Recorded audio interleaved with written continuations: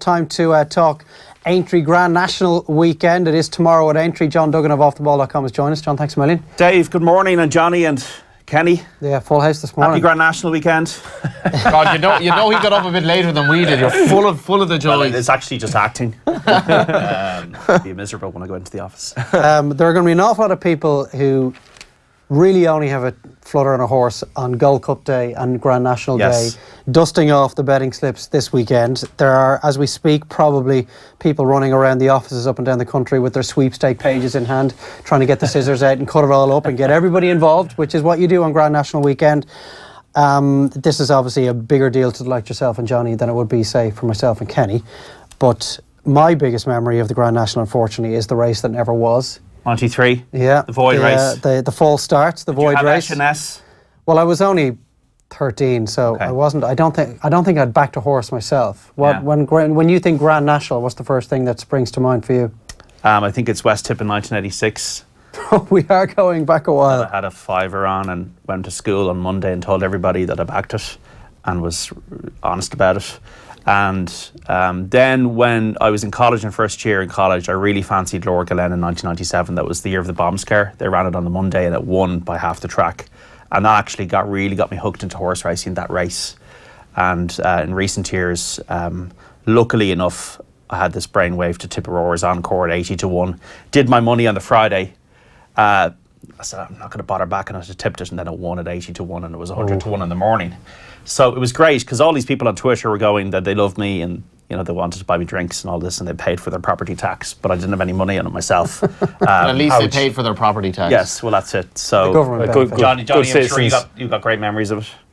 Yeah, funnily enough, it's not a race that excites me as much at all as others. I'd be more intrigued by the good flat races, and the Cheltenham, to me, Aintree's not a meeting that really does it for me. You see, there's a complete lack of Irish runners this week because basically Gordon Elliott and Willie Mullins are in this brawl to win the title over here, and they pretty much had more runners in the Ryanair Gold Cup than the entire Aintree meeting, or thereabouts anyway. They had 9 between them, and that was. So why is that? You put that down to the fist fight over here for the trainer's title? Yeah, they basically want to win the title, and Willie kind of. Can they not juggle both as they would have done at Cheltenham? They can, but if they've it's very, very hard for horses who run at Cheltenham to run at Aintree and Punchestown.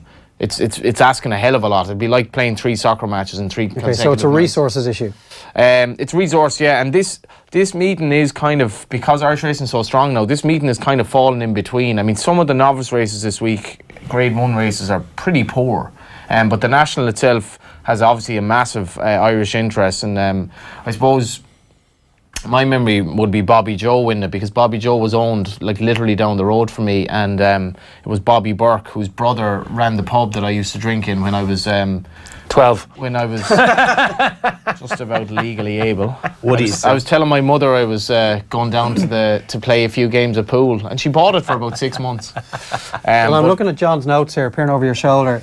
That's 19 years ago this week that Bobby Joe won the National. Yeah. And I'm trying to figure out what age you are, but I'm pretty sure 17. You were not 15, legally 16, able. 17. But anyway, he was owned locally in Mount Bellew, and because I'm from a racing backwater, that was actually a big deal. And we have in our county presenting Percy as a Gold Cup candidate next year, which is a big deal. But so look, what are we looking at? I've never backed the winner of the race, just so all these people who think I can tip horses. He's useless. Why'd you invite him to the show this morning? Yeah. You ain't going to tip a winner, John. Do you know to the uninitiated amongst us, be broken, the method for choosing a horse for the National, John, for a lot of us will be pin the race card on the wall, pick a dart up and just fire it at the wall and just back whichever horse you manage to land it on. If you like the colours of the horse, if you like the jockey's name, for example, if you like the horse's name. Is that the case? Is it a lottery? Can any of the 40 in the field tomorrow win this race, or is it a little more nuanced than that? It's a bit more nuanced, Dave, and everybody. The first ever winner of the race in 1839 was called Lottery. So that's an interesting stat. But I always find that the Grand National is about a few things. It's about being able to jump the unique fences at Aintree. Now, the fences are not as forgiving as they were back, say, in the 70s. If you remember watching Red Rum and Crisp and that on the YouTube. But you need to stay. It's 4 miles, 2 furlongs. It's the longest race that they have. You need to be able to stay. The stamina is important. You need to be able to jump well, and you need to be able to have sometimes a little bit of class. You know, the better horses that can be able to go up with the pace, but also show stamina are the ones that can win. Weight generally in recent years, because it's changed a little bit, that the class horses have generally performed better in recent years. But for a long period of time, horses under 11 stone were generally the ones that were favoured. And I think that the softer the ground, and the ground is a little bit soft this week, will bring lower weighted horses into it. So, for example, I've gone through the 40 horses. I probably narrowed it down to about 10, and then I'll try and. It's almost like trying to pick a winner of the Masters. You can get rid of the past champions who are over rookies. The hill, get rid of the rookies. Yes, and it's not that hard to pick a winner. It's not that hard to pick a winner. We know you back Patrick Reed. Look, he backed Patrick Reed. Let's get that. That's what I'm Yeah. Well, look, we'd expect that from you, though. Kenny's a bit of an outlier when it comes to this. So you're looking at the 40, and for various reasons, yes. The process of elimination, you've cut it down. I've got it down to about 10. Okay. Generally, if I find, lads, if I've got 3 or 4, if I can't see it, sometimes I don't have the winner. I think I've had the winner 5 times in 21 of the races. So that's good going. If I can see it, it's then I kind of feel like I'm nearly there. But if I can't see it clearly, it means I might not see it. Okay. So is there a grey, John? What's the best place grey in the horse in the race? Well, there's this really good story. Always back to grey. Baldezil. It's Katie Walsh, and a lady rider who's never won the race. It's her husband trains it, Ross O'Sullivan. Huge money for it all week. It's 7-year-old grey Baldezil, 16 to 1. I'm on it. So yeah, that's definitely a horse Cheers that will love the ground, will stay. But it's a 7-year-old, and once again, if you know your stats, a 7-year-old has not won the race, Kenny, since 1940. Any reason why shouldn't a 7-year-old? Just stamina, stamina. Yeah, and like older horses are better be able to stay the 4 miles and 2 furlongs. It's a war of attrition. Yeah. Okay, so Johnny. You're looking at the top of the betting CRs. You're really going out on a limb. He's never backed what are you asking him for? He's never backed the winner. It's a waste of time. Go back to John. Let me give my manifesto. Total recall. Go for it. Sell it. I've looked at the 40 runners. I've narrowed it down to 44. 38. There are 4 reserves. Right. Annabelle Fly was third in the Gold Cup. On that run, he's very well in. He's a bit short in the betting for me because I think Total Recall might well have beaten him. He fell in the Gold Cup.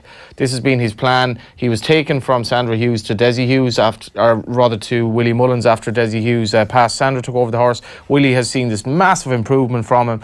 Jumps very well. He would have been Ruby Walsh's ride. Ruby's injured, so Paul Townend will ride him. He's around 10, 12 to 1, but he's a huge chance, I think. See You at Midnight has been bought by New Connections. Maybe a horse you'd back for the name alone. Grey. See you at midnight. Is it grey? Is it a grey? No, it's not. Forget it. Not interested. There he is there. Not grey. No, he's not. No. So See You at Midnight. He's a classy horse actually, who since his novice days hasn't done much racing. Could be very well handicapped. Last year's race, we had a massive run from horses going to be fancied again. Blackline. Just not sure if he got home. Just not sure if he actually does get this trip. And as John was saying, it's a very hard race to actually tick all the boxes because you have to be prominent most of the time. You have to jump and you have to keep going. It's almost like running a marathon at a 15-mile race pace, and consistently just keep going for over 26 miles. So it's asking a lot. A few others I give a mention to. Gavin Cromwell as a trainer that I've had put plenty of faith in myself, and he has Raz de Marie. I rang him last night and he was having a McDonald's. So I said, and if... As the horse wasn't. No, he wasn't. But he was having a McDonald's. Happy meal. He was on the way to Holyhead with the horse, and he said if ever he is going to win this race, it's this year, because he never would get his ground apart from this year. It's a soft ground national, which is quite unusual. And Raspberry won the Welsh national. He's 13 years of age, which bizarrely gives you a better chance than if you were 7, effectively. Oh, why? It does. The veterans go fine in this race. Remember? So that Raspberry, we're looking at 33s, John. Yeah, he has a chance. He's actually, funnily enough, he's not the biggest horse in the world for these fences, but he jumps great. He's a really likeable horse. So I give him a bit of a squeak, but I do like Total Recall. I think he ticks plenty of boxes, and his trainer has won the race before, unlike the Gold Cup and the Irish National, which he hasn't won. John? Well, of the 8 that shortlisted, all of Johnny's are in that 8. Okay. Wow. We're thinking we're great minds, Johnny. Happy days. See, Kenny, these dudes know what they're talking about. We'll say. And Kenny's in this picture with the grey as well. Yes, Baldezil. See You at Midnight is the one I'm on. I'm going to write a preview on offtheball.com probably tomorrow morning. But at the moment, See You at Midnight is the one I like at 16-1. He will go on any ground. He beat Bristol Demai and he beat Blackline earlier in his career. He's had a few injury problems. He's 10 years of age now. He was third in the Scottish National and maybe a bit too much use was made of him in that race. Brian Hughes takes the ride tomorrow and I think that he is a prominent racer. He's a sound enough jumper and I think he's definitely capable of 10 stone 11 of reaching the frame See You at Midnight. Right now he would be my pick. A few that I would put into the mix as well. Annabelle Fly would completely agree with. Like, he's got very well weighted on that run in the Gold Cup. We saw Might Bite run very well yesterday and win. Minella Rocco I've always really liked. I think he stays top weight, which would be very difficult. I don't think it's been done since 1977. Would probably prefer better ground. Will say the trip though has got a bit of class. Has beaten Native River twice. Beat him in the 4 miler, beat him in the Gold Cup last year. Native River is the current Gold Cup champion. So Minella Rocco is a horse I cannot discount. Blackline I think has got too much weight. Total Recall it has to be part of the calculations.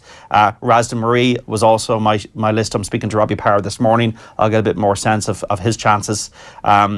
And he's actually, I think, improved with age and for moving yard to Gavin Cromwell's Razdan Marie. Will stay all day if he can jump around.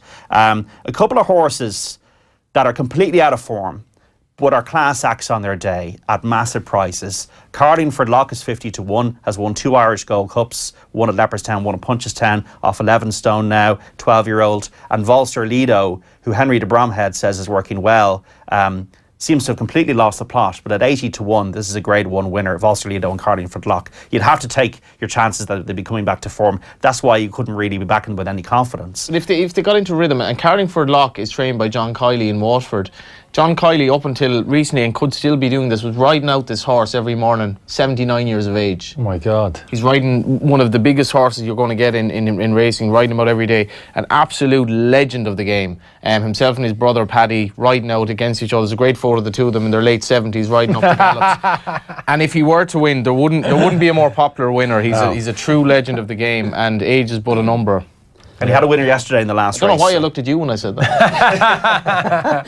Fair point. John, I want to get a tip for today from you in a moment. But Kenny, last word on the National. You have the two boys here. You will not be surrounded by any more expertise between now and the off tomorrow. So is there? And one more question. John's giving me horse. He's giving me horse. He's giving it to me, John. He's giving the Ballazale. You're pinning your colours firmly to the grey mask. Absolutely, yeah. Always my dad always remember my dad saying growing up, let's back the grey. So you're a big desert. And you're even wearing grey.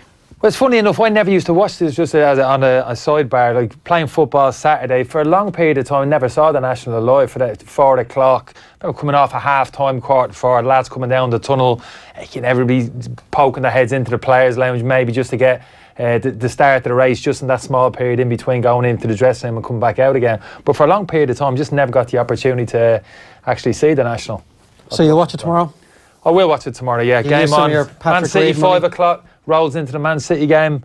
Tottenham straight after. Off the back of the Masters, the derbies last weekend. Oh my! Did I tell you won the Masters, John? Did I mention that? All right. Have you spent the Reed money, or are you going to invest it in the grey? You back Reed, did you? Didn't know that. Don't leave it now. At least somebody is happy he won. It was a great bet. It was a great bet. A 50-1 bet doesn't come around very often, Kenny. So just indulge. I'm glad you're pleased for me. Not too many people are around this table. Indulge. Thank you. Have some ice cream. I'm sick of Snow Falcon turning up and not winning races. I don't know what you think, Johnny. So today's the day. Today, hopefully, is the day. These English novices are They're no good. They're no good. What time is it? The 250 Snow Falcon at 8-1 was third behind Yanworth and Super Sunday last year. Is running in a 3-mile race chase today, and I think he's got a good chance. Novices chase was unlucky in the Irish Grand National. Will go on the ground. No Mead is in good form in the last couple of weeks. Snow Falcon at 8-1 has to be backed each way, but I'll see you at midnight, folks, for the Grand National. Wow, there you go. You heard it here first. Johnny and John, thanks a million, boys. Dave. We hope you're right.